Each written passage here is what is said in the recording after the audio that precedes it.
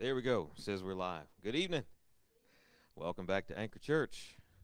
I say welcome back because most of the people in the room were here this morning, and I'm glad that they're here. If you are online watching tonight, welcome. I'm glad that you are here, and I'm excited to continue our series on questions. And I've already been told by the folks in the room they want to see if I can outdo myself from this morning, but if you did not see this morning's message, I nearly preached myself to death today, or I guess everybody demanded my preaching this morning. I felt very supported, very loved today, and so as preachers say amongst ourselves, y'all preached me to death this morning, pulling it out of me.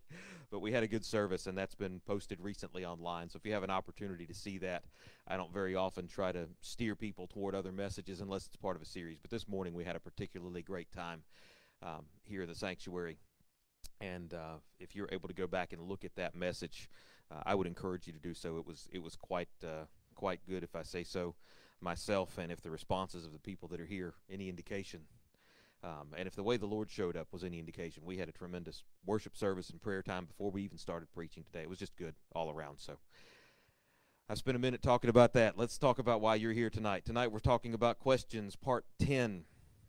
We're on the 10th part of this question series. If you want to give this a title this evening, part 10 is entitled, On Whose Terms? On Whose Terms? The scripture we're going to begin with tonight, and there is a lot of scripture tonight, but where we're going to start is with 1 Samuel chapter 17. We're going to be reading verses 2 through 10. 1 Samuel chapter 17, verses 2 through 10. And this is questions part 10, On Whose Terms? While you're looking for that, let's go ahead and pray so once we get started, we don't have to stop tonight. Father, I thank you this evening for the opportunity that we've got to gather again. I thank you for your presence in this morning's service. I thank you that you have been faithful to show up over and over again through the course of this series. It's the longest I've ever taught, Father, and you continue to show me things about the questions that are asked and presented in the Bible. And I thank you, Lord, that you're continuing to teach and show us things that we need to know about you and about ourselves through the lens of the questions that are asked in Scripture. I pray tonight that you'll be with me and that I'll preach well. I pray that your purpose is accomplished here in this house and in the hearts and the minds and the homes of the people that are listening who are not actually here in the building with us. Open their hearts and their spirits and their ears to receive what you would have for them, Lord. Let there be nothing that stands between your word and them tonight so that your purpose is accomplished. Let me deliver it well. And God, have your way tonight in this service. In your name we pray. Amen and amen. Hope you've had time to find 1 Samuel chapter 17. I'm going to start reading in verse 2 right now. Saul and the men of Israel had gathered and camped in the valley of Elah, and they lined up in battle formation to face the Philistines. Now, just context here in case you don't have a headliner in your Bible that tells you where we are. This is the David and Goliath story. You've more than likely heard it. We're not going to talk so much about that actual battle tonight, but we need to set the stage with this portion of the scripture. So, Israel and the Philistines are lining up on opposite sides of the valley. In verse 3, it says, the Philistines were standing on one hill, and the Israelites were standing on another hill with a ravine between them.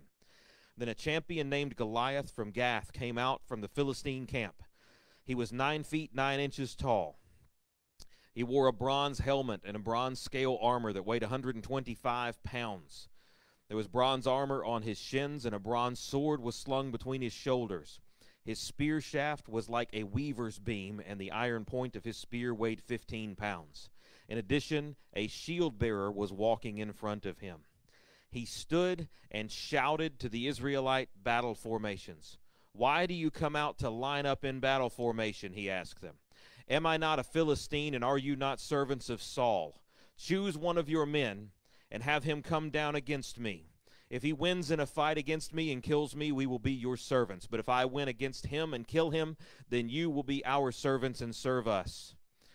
The Philistine then said, I defy the rank of Israel today. Send me a man so we can fight each other. Let's pray one more time over the reading of God's word. Father, I thank you for your word and for the reading of it. I pray that your purpose will be accomplished because we've gathered to hear it tonight.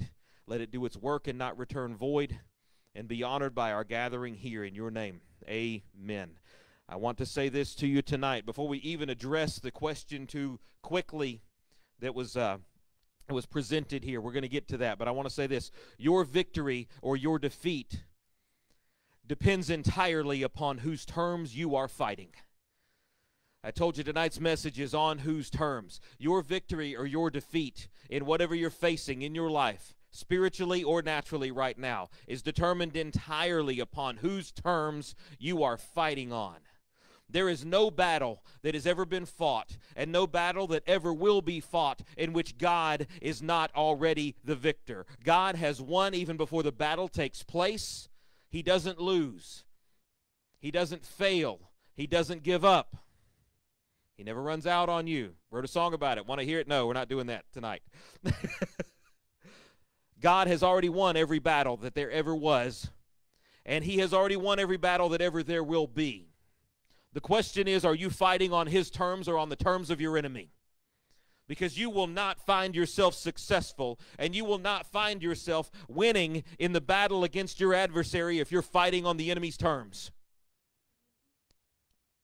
2 Chronicles 20:15 reads this way: "Listen carefully, all Judah, and you inhabitants of Jerusalem and King Jehoshaphat. This is what the Lord says. Do not be afraid or discouraged because of this vast number, for the battle is not yours, but God's. All battles are God's." I want you to get that through your head. We're going to get to the question part of this in a minute, but you need to understand, when a battle presents itself before you, the battle is the Lord's. And you'll remember we taught not too long ago about Joshua encountering the commander of the Lord's army in the desert. And the question that Joshua asked was, whose side are you on? And the commander of the Lord's army says, I'm not for you or against you. Are you on my side or not? Are you on the side of the Lord, or are you on someone else's? The battle is always God's. Whose side are you on, and whose terms are you using to engage in battle? The question we see tonight is, upon whose terms are you fighting? Goliath, in verse 8 of this account we've just read, challenges two things. The first thing he challenges are the tactics of Israel. He asks the question, why do you line up in a battle formation? The question Goliath is asking is meant to undermine them. You have come to fight a certain kind of battle. I can see from the way that you've lined up that you have a certain kind of war and a certain kind of victory in mind. But it seems to me, from where I'm standing, says Goliath, that you've come to the wrong battle, because you don't seem to be approaching it in the way that I intend to fight. Why do you seem prepared, Israel, to fight a battle that's different than the one I called you here for? Goliath attempts first to challenge the tactics of Israel. He asks this question because he's establishing his dominance and saying, I'm in control of what happens on this battlefield today. Don't know what you came here for, but I got something else in mind, and you have already misstepped before you've even thrown a spear or knocked an arrow into the first bow. Goliath challenges the tactics of Israel. This concept, this approach to a battle, is the same one that Satan used in the desert with Jesus. We would have looked at Jesus, and it says he was led into the desert to be tempted, and we would have expected that temptation to be something along the lines of, wouldn't it be easier not to do what God's asked you to do? How about if you just curse God, Jesus? Why don't you do that? Come rebel and have fun. Let's get on this highway to hell together. Let's do something that seems more enjoyable than going to the cross to die. How about that, Lord? That kind of assault is something that we would have expected, and Satan seeks to just redefine the terms right off the bat. And he says, not, why did you come here? Why don't you do something different? He says, Jesus, you look hungry. You look thirsty. It's hot out here, and you're probably tired. The undertone of that whole situation is, you came here for a certain kind of fight, but I got something else in mind. Let's talk about this instead. Can we look at this from a different perspective? The same tactic was used by Goliath that was used by Satan. He sought to change the rules of engagement and sought to change the terms of the battle. Satan always, always, always, your enemy without fail, his first assault on you is not going to be to try and run you down and beat you up and destroy you and hurt you. The first thing he wants to do is get you to engage him and make the first move and do it on his terms. What he wants to do is lure you out of the place that God put you and seek to have you use a weapon other than the one God gave you and attack him in the way that he is more comfortable with. It's that home court advantage idea. You watch a great rivalry in sports and you want to see the team that's visiting upset the home team because you know the home team has an advantage. Satan wants to draw you into his battle plan and his tactic and where he's comfortable. Don't come in. Why are you standing here in a battle formation? I've got something else in mind. Come fight me the way I would prefer.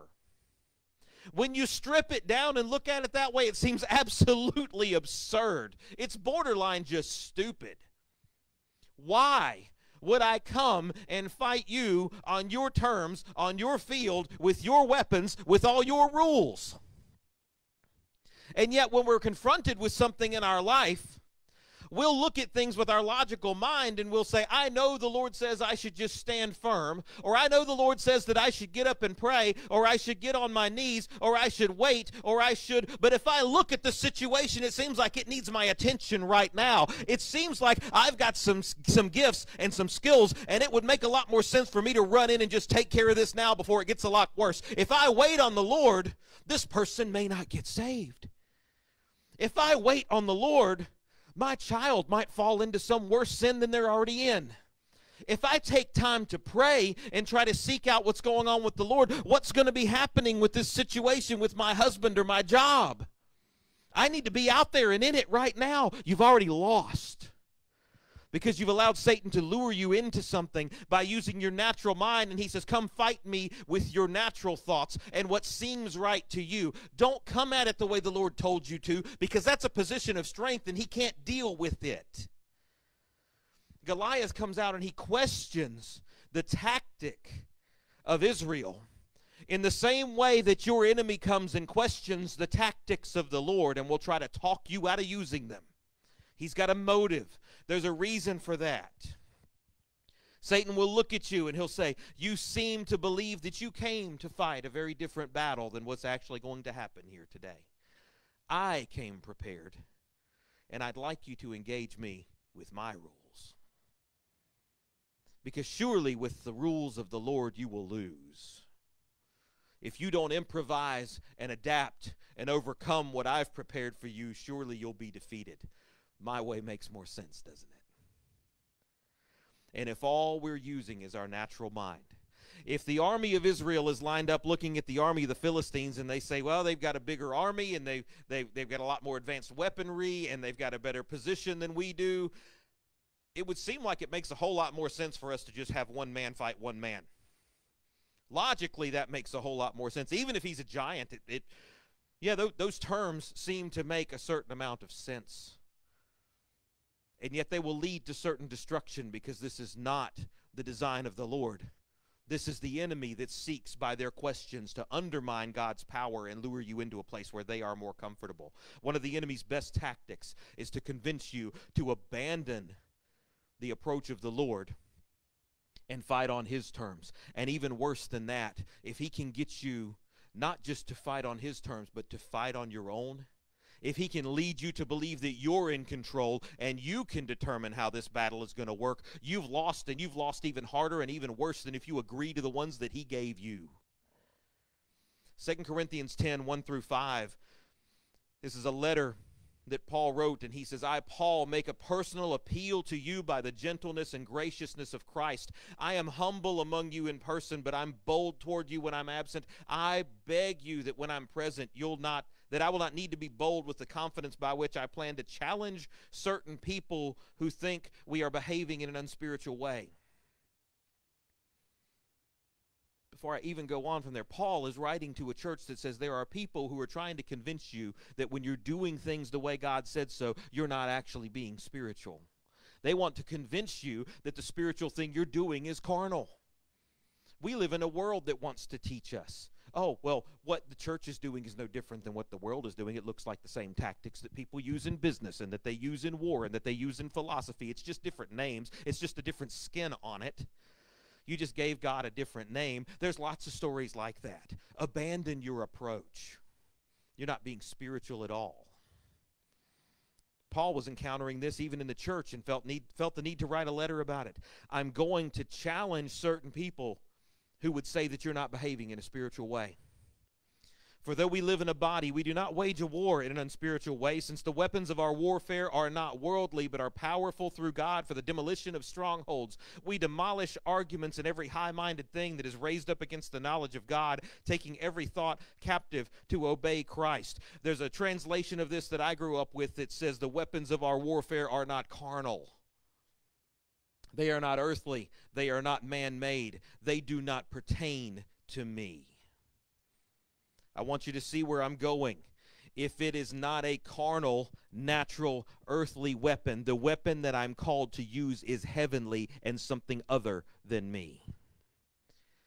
If the weapon is godly and heavenly, then we can liken it to the spiritual gifts that we've talked and taught about. They don't belong to me. They belong to the Lord of heaven, and they have to be used in the way that He designed them, not the way that I see fit to use them. I can't just go snatch up the weapons of heaven and head out to fight the battle that I feel like fighting the way that I think is best, because the battle is not natural and the weapon is not natural. And therefore, if I take an unnatural thing into an unnatural battlefield and try to do natural things with it, I am doomed to die. There is no hope for me if I run onto Satan's battlefield using God's weapons in man's way. I'll be lucky if I don't lop my own arm off with the sword of the Spirit if I'm not using it the way God would have me use it in the place He sent me to apply that. I'm going to overlap too much with this morning. I've still got that up in me. Y'all need to go watch that message. I'm just saying. We can't snatch up the weapons of heaven and go use them in a natural battle. It's not mine to use in the way I see fit, in the place that I think I want to use it. This verse, 2 Chronicles 20:15, if you look just a little farther ahead in 2 Chronicles, it says, the battle is not yours. The battle is not yours. I told you when we opened tonight that the Lord owns the victory in every battle. You don't get to claim it. You don't have a right to it. You have no place in it except to be obedient and serve Him when He sends you to one. The moment that we're convinced the battle is ours, we've lost the battle because Satan has convinced us we're in control of something that we have no control over, and we've lost. We can't respond to the enemy when he comes and questions our tactics by saying, oh, I know how to handle this. I got this one. I don't care if you fought a spiritual battle that looks just like this 10 times in 10 different churches against 10 different wicked, evil spirits that have come up against you. If the Lord has not sent you into this one and handed you the weapon you're supposed to use, you are a fool to rush into it thinking you know how to handle this. There's a couple of ways I want to break that idea down before we even get to the second half of Goliath's question. The first thing I want you to know is this: if we're going to rush into a spiritual battle, one that God has sent us to fight, we need to realize something. God never instructed you to go seek out demons and go to war with them. God did not call you the demon hunter. God did not create you. Listen to me, listen to me, listen to me. God did not create you to war against the principality of the air. He created you to be in a relationship with Him. And He gave you a purpose, and that was to spread the gospel and make disciples. He empowered you to have authority over those things in the air, but only if you encounter them while you're on the mission of your primary purpose, be in a relationship with Him and go into the world and spread the gospel. He never said, get off the path and go shake the bushes and find all the demons and kill them. Not once. Find me the verse and show it to me. I'm supposed to be in a relationship with Christ. I'm commissioned to share the gospel, and I'm commissioned to make disciples, and I've only got authority over the things that I encounter along the way of accomplishing that purpose. My authority ends when I step outside of the purpose of Christ. Matthew 10:1, and then we're going to skip to verse 5 through 8. Follow with me. Matthew 10. Summoning his 12 disciples, we're talking about Jesus, gave them authority over unclean spirits to drive them out and to heal every disease and sickness. Skip to verse 5. Jesus sent out these 12 after giving them these instructions. Don't take the road leading to other nations. Don't enter any Samaritan town. Instead, go to the lost sheep of Israel. Listen to where he sent them. Go to the lost sheep of the house of Israel. And as you go, announce this: the kingdom of heaven has come near. Then heal the sick, raise the dead, cleanse those with skin diseases, and drive out demons. You've received free of charge, give free of charge. Miracles and spiritual warfare are not some neat tactic that we're supposed to use to attract people to Christ. Look at the thousands of demons I have slayed, now come worship my God. Find me that. Show it to me. It's not there. The gospel always comes first. Verse 7 says, as you go, announce the kingdom of heaven. Go and preach the gospel and make disciples. I talked about this morning, but it's all tied together. It's all in the book. It's all the same thing. If you don't have a personal relationship with him, you've got nothing to declare, nothing to preach, nothing to teach, and no ability to disciple anyone. So you need to get in a one-to-one relationship with Jesus Christ first. And once you've established that, you don't need to run out thinking I'm some great puffed-up warrior because of all the power that God's endued me with. God said, once you've got that established, the next thing you need to do is accept the commission to share the gospel. Go and declare and announce the kingdom of heaven. Get yourself in order and then declare the gospel. And it says, then, as you go, announce the kingdom of heaven, and then, once you have proclaimed and declared and taught and discipled, then heal, raise, cleanse, drive out. Never did God say run and shake the bushes and stir up all the devils and banish them and execute them and make examples of all the demons you can find. We don't fight God's battles on the enemy's terms. We don't leave the path and the purpose. That verse in Psalm says, you lead me. He leads us through the valley. He leads us into the field. He leads us into righteousness for his name's sake. That means there's a path that he's following and that he's ordained for me to walk. If you want to see the New Testament version of it, because you don't like the Psalms version in the Old Testament, we hear Paul talking about finishing a race and finishing and running the course that is set before us. There's a path from point A to point B that we're required to follow. Never once does it say, go off into the bush somewhere, go off trailblazing and find something to kill as a trophy. We don't fight God's battles on the enemy's terms. We fight the battles that we encounter along the path to our purpose that God has set before us. The enemy would love for you to seek him out on his own terms. He would love to get you on his turf, and he would love to stir things up in your flesh so that he can taunt you, and he can terrorize you, and he can demoralize you, and he can make fun of you, and he can exploit your human weakness. Because the only place that can happen is if you're not in the will and purpose of God. You become a better target the minute that you answer that call of, hey, why did you line up and do it this way? Come do it my way instead. You're no match for the enemy of the Lord if you meet him apart from the Lord. You want to see an example of this? We can look at Acts chapter 19, verses 11 through 16. It's a story you know, but I want to read it again tonight. God was performing extraordinary miracles by Paul's hands, so that even face cloths and work aprons that had touched his skin were being brought to the sick, and the diseases left them, and evil spirits came out of them. Then some of the itinerant Jewish exorcists attempted to pronounce the name of the Lord Jesus over those who had evil spirits, saying, I command you by the Jesus that Paul preaches. 7 sons of Sceva, a Jewish chief priest, were doing this. And the evil spirit answered them and said, I know Jesus and I recognize Paul, but who are you? And the man that had the evil spirit leaped upon them, overpowered them, and prevailed against them, so that they ran out of the house naked and wounded. I don't know about you. I am pretty particular about being clothed when I leave the house. Some of y'all may be way more liberal than me, but I don't tend to go to the mailbox in my skivvies, and certainly not naked. Nobody wants to see that. Nobody. Not even me. I avoid the mirror when I get out of the shower. I'm not interested.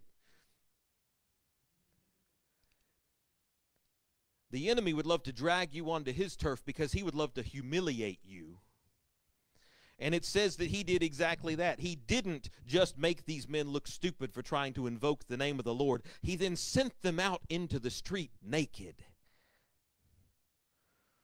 He uncovered all of the things that they would prefer to see covered. Satan exposed and left out for the public all of the things that the Lord would prefer to have dealt with and kept private. We sometimes rush out with these great plans to do great things for the Lord, and what ends up happening is that Satan lures us away from where God wants us, and everything that we want to keep hidden and we would prefer to work out in the privacy of our prayer closet, or everything that we would prefer to keep private about our past that the Lord has already covered by the blood, when we step out of that covering, Satan would love to expose every bit of that and make a fool of you. What right does he have to preach the gospel? You remember the way that he was in high school? You remember what happened in his first marriage? You remember where that daughter came from. She wasn't married when that girl was born. What right? What purpose can they possibly serve? There may be some more extreme examples and may be some more mild ones, but what Satan wants to do is get you out of the covering of the Lord and off of the path and using a tactic other than the Lord had in mind so that he can expose and embarrass and torment and terrorize you with things that God has sought to deliver you from if you will stay submitted and on the path that he set before you. In this same passage, we see here God was performing miracles through Paul's hands, but that was being done because Paul was walking the course that God had set for him. He was making disciples and declaring the gospel, and these other things were happening just as they were an after effect. They weren't even the goal. Certainly we would love to see that. I've said from this pulpit, I want to see some more people get delivered at this altar. I want to see some more people get healed. If it doesn't happen in the church, I want to see it happening outside the church because our people are doing what God's asked them to do. I want to have a church full of folks here that are so full of the Spirit that people know those folks from Anchor pray. They know the Lord. If you want to get something done, you call them. You have them show up. You hire them at your business. You want them there. It's not because I want the name of the church to be great. It's because I want the name of the Lord to be great because of what God's doing with the people that he's connected to the kingdom through these doors and through these relationships and in this house. God performed miracles through Paul's hands because Paul was doing what God sent him to do. But when some men got the idea that they were going to play demon hunter, they found themselves naked and exposed and wounded and powerless to do anything worthwhile. Not just in the kingdom, but even in the smallness of the little town where they lived. You remember when he was running around naked and cut up and bloody? Don't ask him to pray for you. I don't know what he thinks he's going to do for the Lord. The devil would love to make you a laughing stock. If you've had to wander off the beaten path to find a fight, you're fighting on your own and you're going to lose. Make no mistake, every battle is the Lord's and God wins every battle, but if I'm fighting on any ground other than the battlefield that he's designed for me, if I'm fighting under any terms other than the ones that he sent me there under, if I'm fighting for any reason or for any motivation other than the purpose of the gospel of Christ being spread and God's glory being seen through my actions, then I am powerless and I will lose the fight. I don't tell you this because we need to be afraid of evil. I say this because we shouldn't be too anxious to face it apart from the order of the commander of the army, God himself. God didn't instruct you, oh Lord, help me. Help me say this well. Lord Jesus, God never asked you to hunt down the things that offend you and to put a stop to the things that offend your church and your delicate sensibilities. He absolutely said we need to tear down some strongholds. We read a verse that says weapons of the warfare aren't carnal. Tear down strongholds. Bring obedience and honesty back into the world. We read that, what Paul said, and that's absolutely what we're supposed to do. Don't let anything exalt itself against the knowledge of God, but we're only supposed to engage those things when we encounter them upon the mission. God didn't say, go when you find yourself offended and try to put a stop to it yourself. The Lord's aware that it's there, and I trust you. He's plenty offended and got a plan to put an end to it, and if he didn't send you to be the one, you best stay out of the way of it. You find those things in the life of someone that you're ministering to or mentoring. If you encounter them in your own life and you're offended and you find that God is offended and hurt by those things that are in your life, by all means, resolve them and continue on your path to sanctification and holiness, rooted out of your life, and help those that you're responsible to love on and bring into the discipleship of Christ. Help them overcome those things. Square up against it and tear it down if it's in the natural course of events from where I am to where God's sending me. But God has never once advocated or told people to hunt down what offended them and participate in something like cancel culture for his glory. The whole idea that we would participate in that aspect of what's going on in the world right now, it's sick and it's perverted. It's deception. It causes division. And none of those words I just said are from the Lord. Every one of those things, perversion, division, deception, come from the pit of hell. It's not my job to hunt down what offends me and kill it. It's my job to proceed toward holiness and sanctification and achieve the purpose of God with my life. God didn't tell you to hunt down devils. The second thing God didn't tell you to do was you get to pick what battles you'd like to fight. God did not give you the option to choose which battle you'd like to fight. There are some games that we sometimes play. I'll play video games, sometimes myself, sometimes with my son. I know a lot of people are way more into it than I am. And there'll be the option, if something is too difficult, you can skip the fight. I don't want to fight this battle. This looks too hard. Doesn't look fun. I'm not going to enjoy it. It's not going to benefit me. It's not worth my time. God didn't give you the option to pick which battle you're going to fight. You don't get to pick your battles. Matthew 10:8 that we've already read, it says, heal the sick, raise the dead, cleanse those with skin diseases, drive out demons if you feel like it, or you had a good day, or you've had your coffee, or you got a good night's sleep. That's not what it says.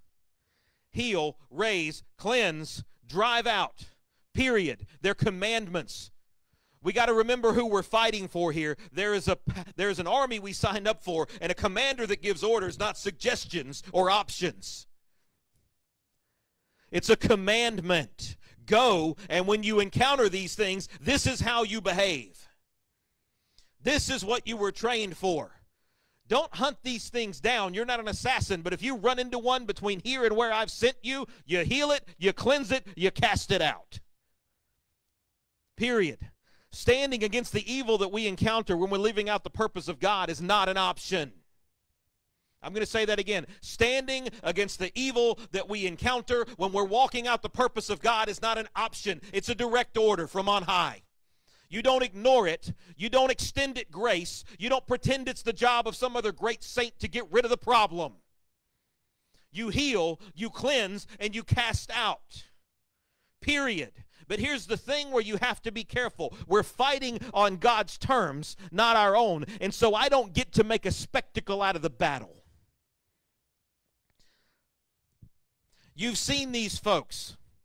Well, I'm just fighting this rough one, brother. It's all I can do, but the strength of the Lord, and I've had to do this, and I've had to do that, and there's been this doctor, and there's been that person, and so said this about me, and my mom, and my big toe, and my flat tire. Oh, my heavens, help us. You got people that want the attention from the battles they're fighting like that. Then you've got these other folks that want to throw up a tent and say, I can cast demons out of anything and heal anybody that's sick. Come see me do the great work of the Lord. They're both wrong. If the Lord sent you to do that, by all means. But if you've just encountered something in the course of following the Lord, you don't make a spectacle out of the event and turn it into, look what I can do for Jesus. You've just committed the same sin as the man that went demon hunting.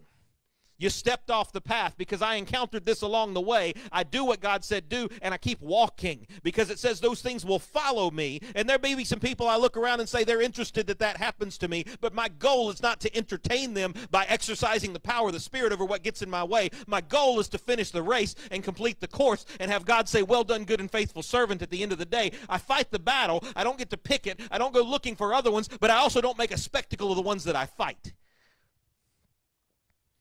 Spreading the gospel is my purpose. The battles are a side quest. They're a minor inconvenience.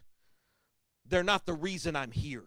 My goal is to serve the purpose of Christ. And this brings us to the second part of the question of Goliath. In the first part of his question, he challenges the tactics of Israel. And in the second part, he challenges the loyalty of Israel. Am I not a Philistine?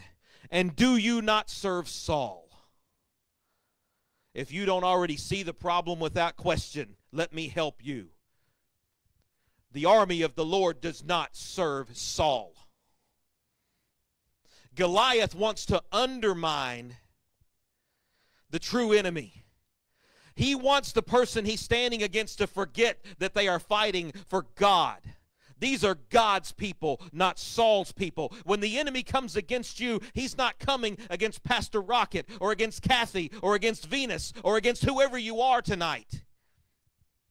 He's not coming against you or your family. He's coming against the army of the Lord that you stand for and function in. Don't forget who you're fighting for. Goliath wanted to bring Israel's people down to his level. Don't we both serve a king who has a purpose and a goal? Come and serve your king in the way that makes the most sense. Let us fight like equals. And the thing we must realize is that even the lowest ranking officer, even the lowest ranking member who doesn't even have an office or a stripe or anything on his uniform yet in the army of God, the simple fact that he is enlisted means that he is no equal with his enemy. He is absolutely a conqueror and an overcomer over all things that the enemy would throw at him. Do not let the enemy lie to you and convince you that what we're doing is fighting as equals. No such thing exists for a child of God. We are victorious. We serve a God that is great. We don't serve God's purposes so that we can then be brought down to the level of something less than man. We must never forget for whom we're fighting. 1 Samuel 17:26, it's further on in this story. David knows what's up. He comes up and he sees Goliath taunting these men. Why would you line up in this way? Don't we both serve a king? Why can't we do things the way I want?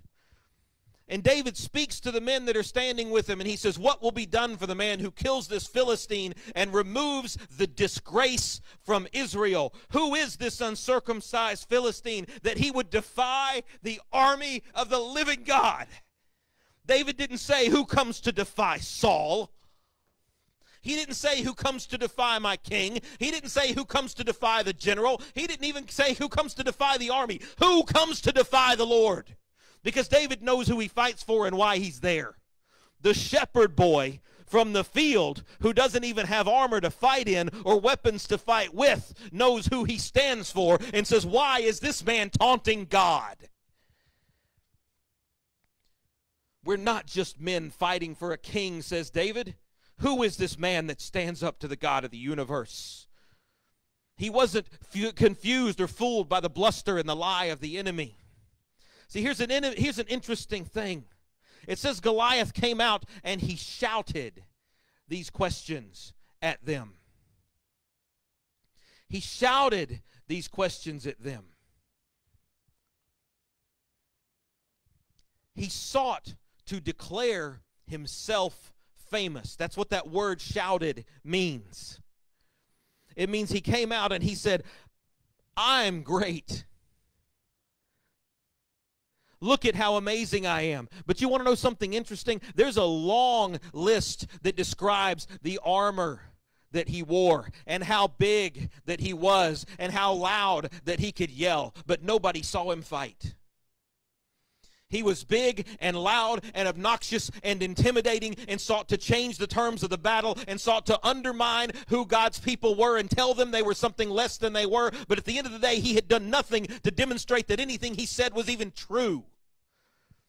Fear tactics, intimidation is all he had at his disposal. And at the end of the day, your enemy, when he comes against you, has nothing more than the ability to intimidate you or inconvenience you at best. He would love to convince you that that loud, roaring lion that he wants to be will come and devour you. But God has said, I've already won this victory. The worst he can do is annoy you if you keep standing there and letting him shout in your face. David saw through that. He says, who stands up to God? I'm not on par with you. The faith that we have in Christ is the foundation that we fight from. 1 Timothy 6:12 says, fight the good fight for the faith. Take hold of the eternal life that you were called to and have made a good confession about in the presence of many witnesses. I'm asking you tonight, whose man or woman are you? You don't belong to Saul. You don't belong to any president or any pastor or any other ruler. You're God's. If you've entered into a relationship with Jesus Christ, you are God's man or God's woman. Don't let the enemy tell you you're something less. The enemy wants to fight on the terms of the person that he serves. He serves himself. He serves ambition. He serves pride. He serves envy. He serves greed. He serves authority and power and influence and title and reputation. And too many people in the church have gotten sucked into the idea of fighting on behalf of those things. I get to be the pastor. I get to be in charge of this Bible study. I get to be something that's important in the kingdom of God. No, you don't. You don't need to be anything more important than the lowest ranking member of God's army to do everything God needs you to do. Stop being sucked off of your purpose and off the path and letting the enemy get you into his realm of my authority, my power, my influence is what will win. You will lose no matter how long you've been in the church if you walk in that direction. The enemy wants to suck you into what he serves and say you're just like me. And when these great men and women fall, like we've seen so many of over the past 2 or 3 or 4 decades, who have stood up and been pillars in the community of Christ on the earth, we see them fall, and the world looks at them and says, see? They were fighting on someone else's terms. And it's heartbreaking what it's done to the kingdom. But the enemy wins if he can get you to fight on your intellect or your experience. If you can forget who you're serving and why you're serving, he can suck you into serving the same thing he does. Ambition, pride, position, authority. We've got to remember we're not fighting for the same things that he is. We're not fighting for a man. We're not fighting for a king. We're not fighting for any kind of personal earthly gain. We are fighting for faith. In verse 12 it says the fight of that verse we just read, the fight of faith, the unchangeable conviction of the truth of who God is. That word faith is the same one we talked about in the message this morning, and I've talked about it so many times. The faith that Peter had that God says, I'll build a church on this. The one that I taught about this morning, I said, God will establish you as a temple based on your personal faith in who he is. This is what we fight for. We fight for Christ, and we fight when he ordains it, and no other time, and for no other reason. And God only commands that we fight when we encounter opposition on the way to the purpose that he has for us. Establishing the church, proliferating the faith, making his name great and bringing him glory. And just like he told Peter, if we will fight from that position and only on those occasions and on the terms that God has defined, the forces of hell will not overpower us. As I'm coming to a close, I want to ask you this question. In the battles that you're fighting today, on whose terms are you fighting? You stand with me tonight. We're going to pray in just a moment. I'm going to ask that question one more time. In the battle that you're fighting today, on whose terms are you fighting? The question of Goliath is, who are you fighting for? And why are you fighting that way? Do you know the answer to that question? If you're in a fight right now that you sought for yourself, Father, be with me. Let your Spirit do His work tonight. If you sought this fight yourself, the Lord wants to talk to you tonight. If you left behind the faith that you once knew because you wanted to seek fortune on your own terms, God wants to speak to you tonight. If you took on a battle because you were taunted and you gave in to the shouting and the intimidation of the enemy and felt you had to rush in right now, the Lord wants to talk to you tonight. He says this, will you drop your sword? Will you repent and let me rescue you? The Lord says this to you tonight. If you're in one of those positions, He says, my son, my daughter, don't continue. Oh, don't continue to fight naked and ashamed. Don't let your own pride force you to finish this to the point that it destroys you. Tonight the Lord calls to you and He says, will you come back to your faith and let me minister to you and restore you, because all is not lost in this battle. If you find yourself in a fight tonight that is not the one the Lord ordained, He wants you to stop fighting and let Him heal you and bring you home and rescue you from the destruction that you're bound for. To the rest of you tonight, the Lord would say this. If you find yourself in a fight that you have encountered that was unavoidable because it was on the path from where you are to where God's called you to be, tonight the Lord says this, my son, my daughter, I encourage you. Continue to fight from your faith, because against you the enemy and the gates of hell will not prevail. There is victory for you in the place that you fight from tonight, says the Lord.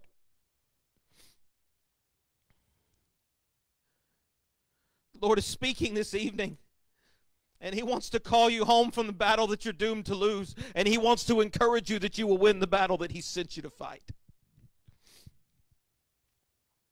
I'm going to close with this last verse, and I'm going to pray. Philippians 1:27 and 28 says this, live your life in a manner worthy of the gospel of Christ. And then whether I come and see you or whether I'm absent, I will hear about you, that you are standing firm in one spirit with one mind, working side by side for the faith that comes from the gospel. Do not be alarmed or intimidated by those who oppose you. Your fearless discernment is a clear sign of their pending destruction. And it is proof of your deliverance and salvation tonight by the power of God. Father, I thank you this evening for your word. I thank you for the scriptures that we've read, and I thank you for the perspective that we have on warfare. I thank you for you showing us tonight through this question, the questions of Goliath, the way the enemy would seek to taunt us. I thank you for pointing us in the direction of victory. I thank you for correcting our course. I thank you for calling home those that have wandered off to fight the wrong battle. And I thank you for encouraging those who are fighting a battle that is absolutely being fought on your terms from your ground, where the victory is secure.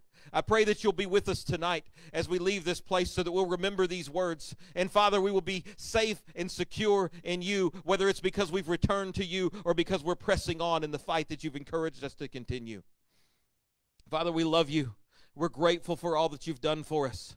I pray, Lord, that you'll keep us safe as you continue to grow us and draw us nearer to you. And I pray that you'll bring us back here soon at your time to hear your word again. In your name we pray. Amen. God bless you. Thank you for being here this evening. I look forward to seeing you again very soon.